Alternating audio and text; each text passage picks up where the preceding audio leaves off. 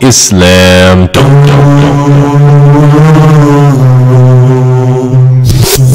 لله عبادا فطنا طلقوا الدنيا وخافوا الفتنا نظروا فيها فلما علموا أنها ليست لحي وطنا جعلوها لجة واتخذوا صالح الأعمال فيها سفنا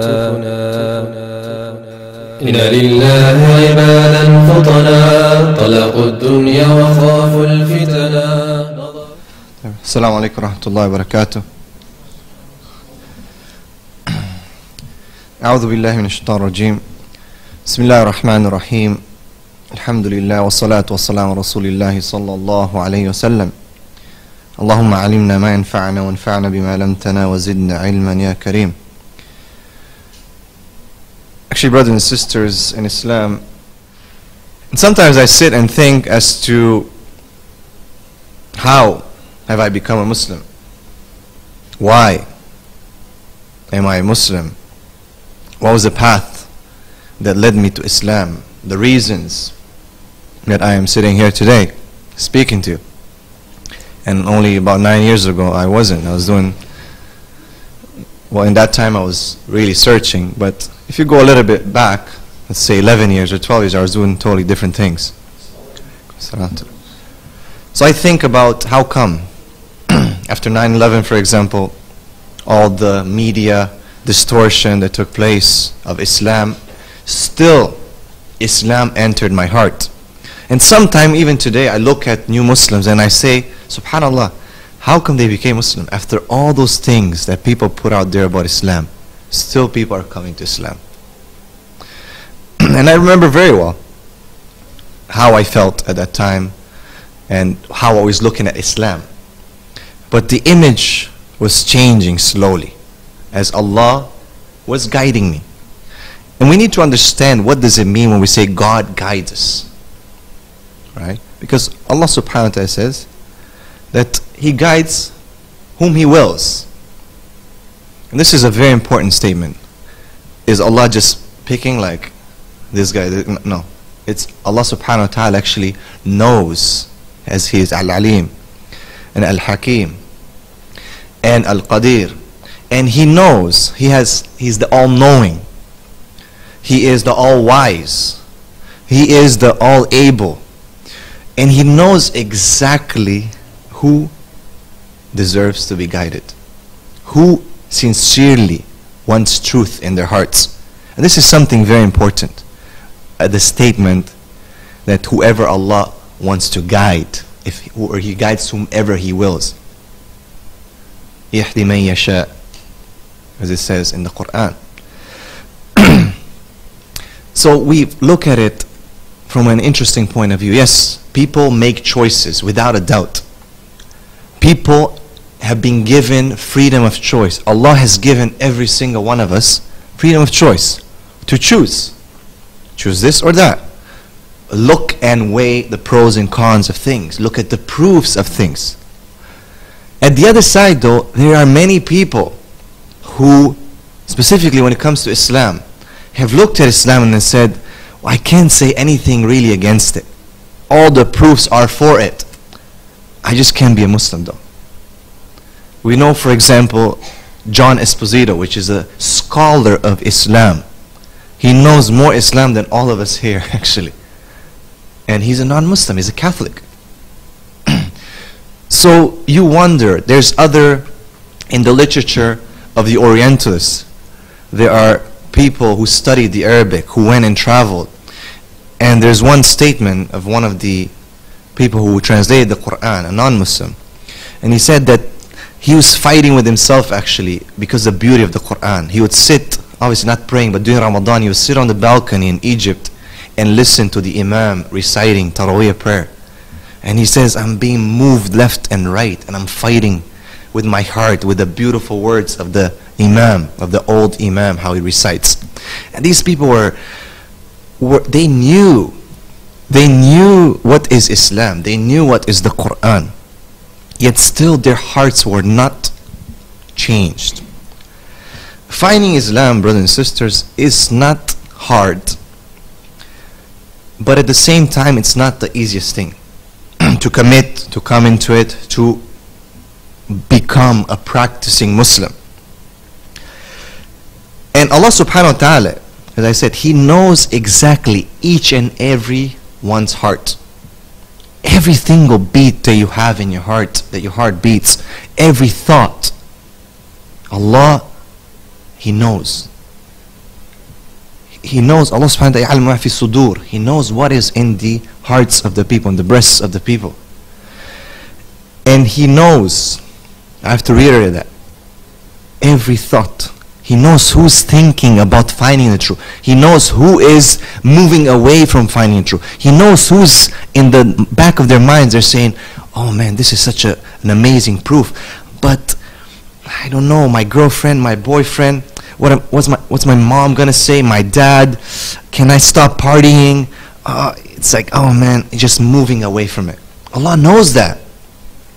But every single person in their life have a point where they're split between making the decision of searching for the truth, searching for God, or of moving away. And usually that's when there's some calamity or some life-changing event. And subhanAllah, I was praying in the masjid yesterday in downtown Abu Dhabi. And I noticed that next to me there's a man, it's Maghrib prayer, and he's not praying properly. It's so obvious, like I'm praying, but it's so obvious. It's just like he's sitting down, he's putting his hands like this, he's looking around, you know, he's looking at me. It's like I'm trying to focus, but he's so obvious that he doesn't know how to pray. So after the prayer, I turned to him and I said to him in Arabic, Al-Akh min wain, like where are you from, you know, my brother? And he didn't understand. Then I tried, then I said, okay, I said, do you speak Arabic, English? Then he didn't understand that. I asked him in Arabic. Then I said in English, do you speak English? And he spoke broken English. I said, where are you from? He said, I'm from Colombia, from South America. I said, okay. He said, is it okay if I'm here? I said, yeah, no problem. Come, please.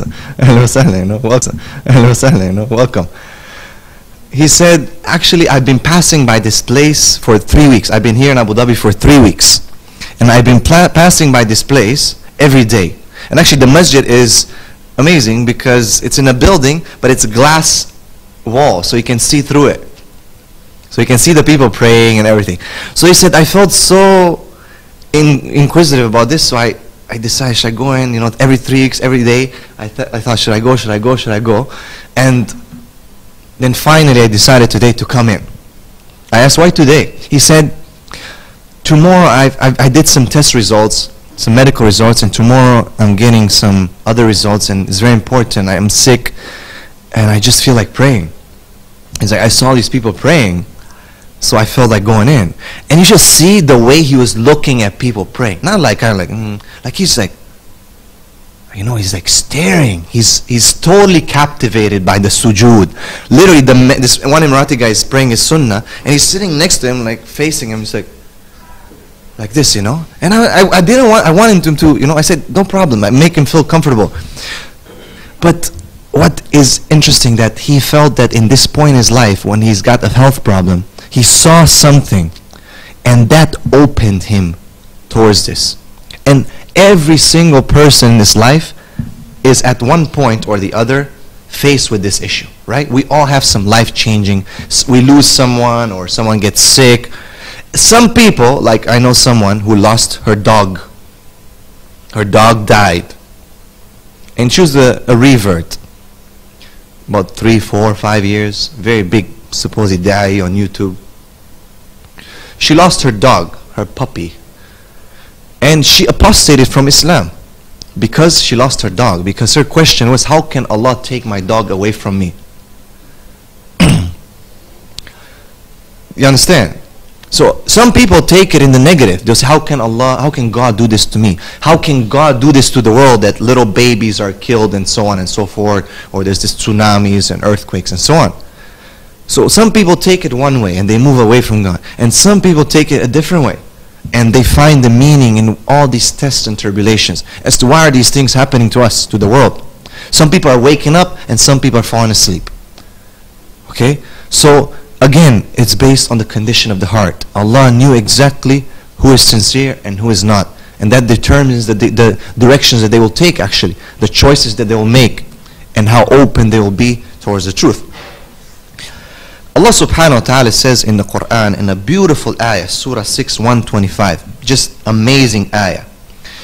Allah subhanahu wa ta'ala says, أعوذ بالله من الشيطان الرجيم فمن يريد الله أن يهديه يشرح صدره للإسلام ومن يريد أن يضله يجعل صدره ضيقا حرجا كأنما يصعد في السماء كذلك يجعل الله الرجس على الذين لا يؤمنون. Allah subhanahu wa ta'ala says that whoever Allah subhanahu wa ta'ala wants to guide, من يريد الله أن يهديه, whoever Allah فمن يريد الله أن يهديه, whoever Allah wants to guide him, He opens, He expands their chest. Pay attention, because this ayah is very, very deep actually.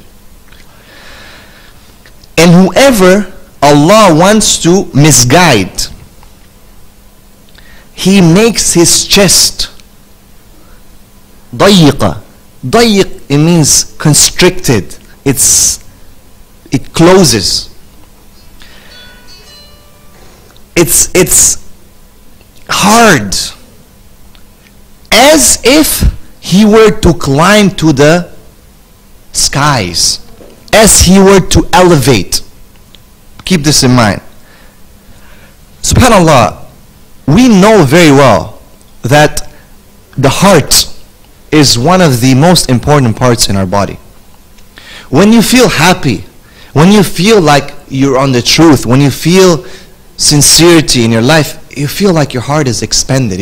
You can breathe easily, right? When you have some problems, when you have some issues in your life, you feel like your heart is someone just squeezing it. True? But look what Allah subhanahu wa ta'ala says. كَأَنَّمَا يَصْعَدُ فِي السَّمَاءِ. يَصْعَدُ يعني means to go up to the sky. This is amazing. Actually, this is one of the miracles of the Quran, that each word is used perfectly. Because why does Allah doesn't give any mithal, any example just for no reason. Allah gives each and every mithal, every example in the Quran for the people to ponder. Allah says, أَفَلَا يَتَدَبَّرُونَ الْقُرْآنِ. Do they not? Tadabbar means to ponder. You cannot read the Quran, brothers and sisters. Whoever is reading the Quran and does not ponder upon its meanings is really, subhanallah, I'm not saying you're wasting your time, because there's benefit and blessing in reading the Quran just by reading it. But you're losing. You're losing. You are only taking part of the benefit. We need to do tadabbur. We need to think. We need to sit with these ayats and try to understand them. Look at this ayah, brothers and sisters. Do you know what happens when you go at high altitudes? Mountaineers, when they climb mountains, you know what happens? What happens? The chest is actually constricted. Why? Because of the difference in pressure. Okay? The higher you go, okay, the less pressure there is, because the amount of air is not there. Are you going away from it? So basically, the less the more your chest constricts. Why? What happens is your body's trying to accustom, and it's trying to basically take in fast breaths, like you're hyperventilating. And this happens, your chest, your lungs constrict. So your blood will flow, will take small oxygen doses and take it fast and come back fast. It's basically increase. So actually exactly what happens is that the perfect word is that it becomes ضيق. It constricts. Now, no one could ever know this. This is actually a law of physics. No one could ever know, because they didn't have mountains that high, for example in Medina or Mecca, that you can notice this. This is only noticed around 3,000, 5,000 feet, actually 5,000 feet and more. Okay? So none of the mountains in Medina are around that height. So this could not be known. And even then you cannot. So this is actually one of the miracles of the Quran, that we talk a lot about the perfect words that